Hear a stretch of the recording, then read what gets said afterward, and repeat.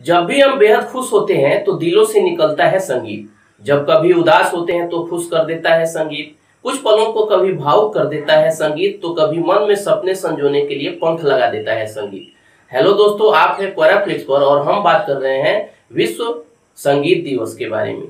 जी हाँ, संगीत से हर किसी का रिश्ता कुछ ऐसा होता है कि जीवन के महत्वपूर्ण पल संगीत से ही होकर गुजरते हैं।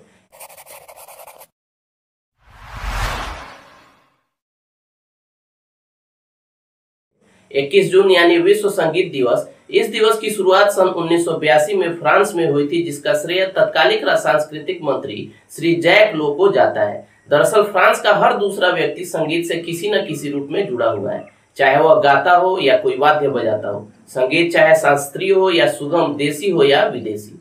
21 जून को जैसे पूरे विश्व में योग दिवस मनाया जाता है, वैसे ही पूरे विश्व में संगीत दिवस भी सेलिब्रेट किया जाता है। योग से हम स्वस्थ रहते हैं, उसी तरह हम संगीत से भी स्वस्थ व प्रसन्न रहते हैं। कहा जाता है कि प्रकृति के कण-कण में संगीत का सुर सुनाई देता है। जैसे सुबह की हवा, चिड़ियों का चहकना और पेड़ों के पत्ते का लहराना सभी संगीत के रूप में जाने जाते हैं। हम सभी की आत्मा में संगीत बस चुका है। हम खुश रहते हैं तो संगीत गम में, संगीत यानी सुख का साथी है, संगीत जिससे हम कभी नहीं दूर रह सकते। फ्रांसीसियों की संगीत के प्रति दीवानगी की हद को देखते हुए 21 जून 1982 को आधिकारिक रूप से संगीत दिवस की घोषणा हुई थी और धीरे धीरे अब यह समूचे विश्व में मनाया जाने लगा है।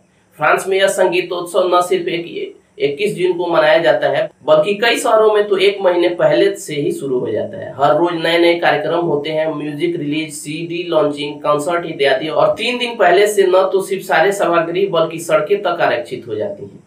शुरुआत में संगीत दिवस कुछ ही देशों ने मनाया था, लेकिन बाद में संगीत के लिए एक दिन देने के लिए कई देश आगे आए और आज विश्व के सभी प्रमुख देशों में विश्व संगीत दिवस मनाया जाता है।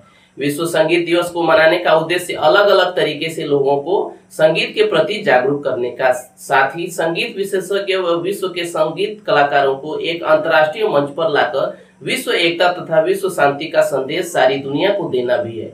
आज के इस वीडियो में बस इतना ही। उम्मीद है अच्छी लगी होगी। अगर ये वीडियो अच्छी लगी तो इसे लाइक और शेयर करना ना भूलें, और चैनल पर नए आए हैं तो सब्सक्राइब कर लें। साथ ही साथ बेल आइकन दबाकर ऑल कर दें, जिससे आपको नोटिफिकेशन मिल जाए जैसे यह वीडियो अपलोड कर।